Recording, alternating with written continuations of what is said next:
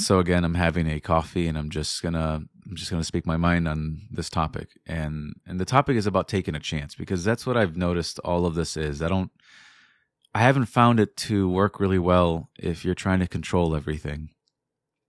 It's really when you go within yourself. It's when you let go of wanting it is when you really have it. It's to believe you have received what you desire, and you will. So what do I have to believe I've received? My desire. So I have to actually not necessarily be in desire and not necessarily be focused on what I will receive, but on what I have received inside. And when I go to meditate, I just notice that when I let go of wanting to control, and I let go of trying to, not necessarily to hold on to it, I have it. When I just let go, I start to have the things I otherwise want. And it's really just about taking the chance to do it. I haven't found this to be something that you force. It's something that you, in a sense, as Neville said, you fall in. William Blake said you want to fall into a state. You almost want to fall backwards into it. And this is really similar to what I heard in a dream when Neville told me that it's almost like you want to be a victim to the wonderful wish fulfilled. Like you want to almost be a victim, like you want it to overcome you. Or you want to fall into it. You want to accept it to a degree to where you feel like it almost accepted you. And within all of us, there are certain ideas and thoughts that we wish to have, but as being in an illusion, we think that we can't necessarily accept something in consciousness. Consciousness will sort of birth more consciousness, and you shouldn't go outside of oneself to sort of take a thought. You don't need to necessarily have something physical first. And you can test that on yourself. Do I need the physical thing first to accept that I have it? And it doesn't have to be anything physical. You can take a chance on a self-concept, an idea of yourself. Or you can just take the honest view. What do I honestly want to see about myself? You'll see the when you strip off the labels that you're given, and you settle into your own I amness, which is the root of yourself, that you're not your government name, that you're not the race, you're not anything but man. And I mean that by generic man. You're nothing but man. And man's core is I am. And that is the name of God. Which, as I made a short recently, when that would pin you against many other false gods that you've been worshiping. And you have to accept the name and use the name wisely. It's a sort of a duty for man to do while he's here in this world, is to call upon the name in distress, in anxiety. Call upon the name when you need saving. And that's what Jesus Christ means. The name means Jehovah saves, and which means I am saves. And so when I need a savior, I go to the I am. I go to I am, which is my own self. I don't find it outside of me. So I don't, God's in a temple not made by human hands. So he dwells in us and is us. And in a sense, it is sort of an inner and outer man. Although they're one, you operate it almost as if it's two, to make sense of it. And when you go inside yourself, you need to see things as your own.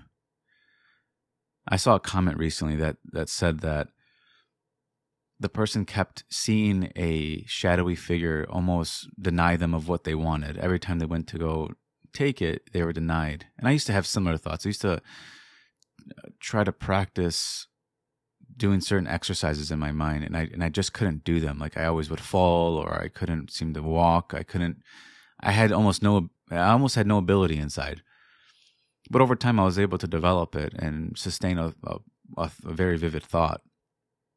But the commenter must see that it's them inside who's denying, that it all comes back to you. And these thoughts, these scenarios are sort of playing out to reveal to you who you think you are. It's always revealing I am. And we've attached certain labels to I am, certain ideas. And what I'm asking you to do is to take a chance on something new, All we have, it appears to me, is chances. You don't necessarily have to be the best or the greatest or the biggest. You don't necessarily have to. It's about taking the chance when it's there. You'll see it when it's there. And the whole point about taking the chance is that you don't know. And you have to accept a level of unknown to this, because as Neville said, he never cared about the when and the how. He imagined as if there was no time. He said, I would imagine as if I have all the time in the world, because I do. He would accept that fact, because that would free you from asking the when and the how. And when you focus on those two, you can't really focus on being the thing you want to be. You can't focus on saturating yourself with the new idea of yourself if you're constantly focused on when you will be it or how you will be it. You must go inward to the world where it already is that way and sort of rest in that world, or fall backwards, as Blake would say. Fall into the world, or Neville would say he would yield into it. And he said, if you ask the question, well, what if it doesn't work? You haven't really yielded yet. You haven't necessarily taken the chance. That's all this is. It's dreaming up something new and taking a chance on it, immersing yourself into it. You won't pass away. You will survive. If you change yourself, you will survive. It will feel like a part of you has moved and the former feels dead, but you are the I am, which is an awareness that's present. We're told that he's the God of the living, not of the dead. And so you don't have to feel like you're going to die if you change states, even if you've been in a state for a long time. And that's what man is. Man is in states. And God became man, and man is in states. Because God's name's I am. So if you guys were all in front of me right now, and you guys were physical people in front of me, I would say that God became us. Because God's name's I am, and each one of us is I am. So he became us. And we will, in turn, be him, or be God. There's no other but I am. And in our ignorance and at times stupidity, we create many, many false gods to worship who don't do anything for us. It's not about clasping your hands or going to some building. Nothing to do with that at all. He's in a temple not built by human hands. So I don't need to go anywhere other than where I am. As Neville said, you can forget who you are, where you are. I can forget who I am, where I am, what I am, but I can't forget that I am. That is what you want to go back to the root of when you meditate. You want to find the core of yourself. Try to get deeper beyond the labels you were given, the names you were given, and the ideas you were given of yourself. And it does feel like it's a rubber band in a sense. You pull it all the way back to the I am, and then you selectively decide something that you want to attach to it, and you get shot forward again. And it seems like it's sort of like you're breathing. You go in and you come out. And that's really what our minds are in a sense. It's like a womb, and you'll give birth to your own concept. And again, I just want to reiterate that you want to take a chance. Don't see it as something you have to control or know everything about it. It's trusting in the idea that you otherwise don't see physically. I mean, it's nothing, it says that faith is hope, the assurance of things hoped for. The assurance of things hoped for. And hope, we're always hoping. We're always intending. Whenever you go somewhere, you're always expecting something out of the conversation or out of the place or the environment that you're at. You're always hoping for something.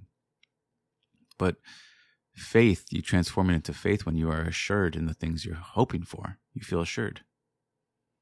The things unseen, you call something as though it is seen, that's unseen. You believe you have received what you otherwise desire. And it's not something you're going to get perfect right away. And you should never apply that pressure on yourself. Neville himself wasn't perfect in it. It's not about that. It's about testing it. Be a tester of this instead of again, trying to be the best at it, or being hard on yourself. That's not something you would desire anyways. So treat it, you almost want to be serious about it, but when you practice it lightly. So you want to be serious about your lightly practice to get it right. And I haven't found another way other than taking a chance.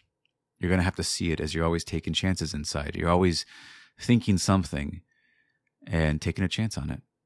And to no longer think about something and to now think from it. And the difference between those two is the concept of yourself.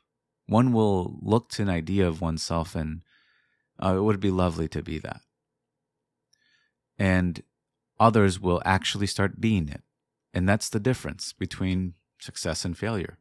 That's the difference between having it or not. It's about doing the thing that you want to do. So you want to just take, for example, I don't know, exercise. Start exercising in your mind. You just have to do it. What is it that you want to do?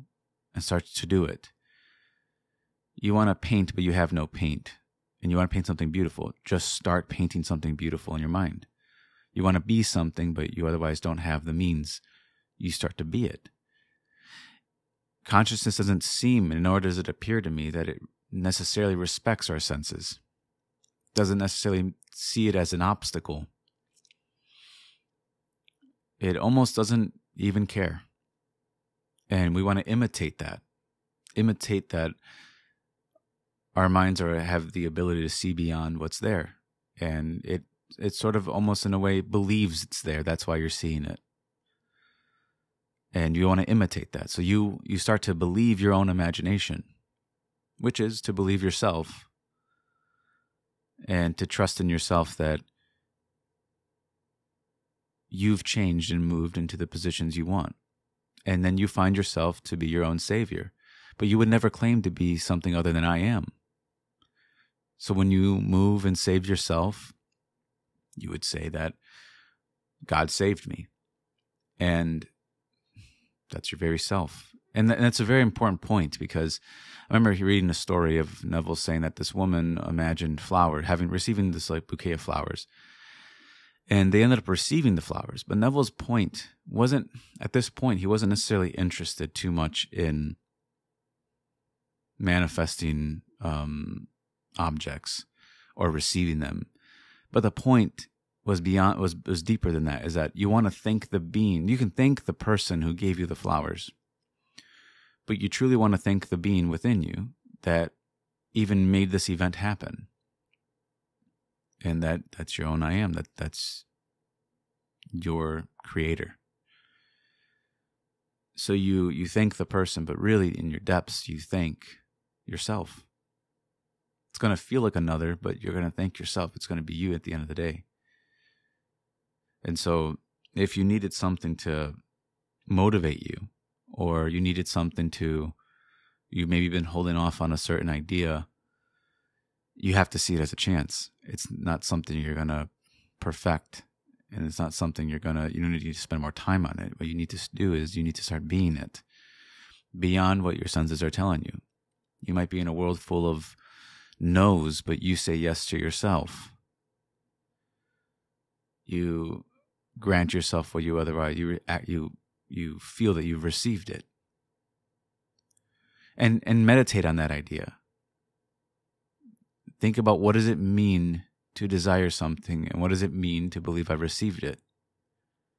What do these things actually mean to me? And how would I go about practicing such a thing? It's something I can do. How would I go about it? And in Neville's way, he said you had sensory vividness and you imagine. And I follow that as well. And I've found that, to me, I never really had a problem doing that. It was more about actually taking the chance on it and accepting it. It was something I've always wanted to do, but I was afraid to take the chance. I was waiting for something. I was waiting for something to change other than myself. Waiting for someone else, waiting for some opportunity. I didn't realize that it was me that I was waiting for this whole time, to take a chance on something. and believe beyond what I otherwise have always known, or what I was always taught.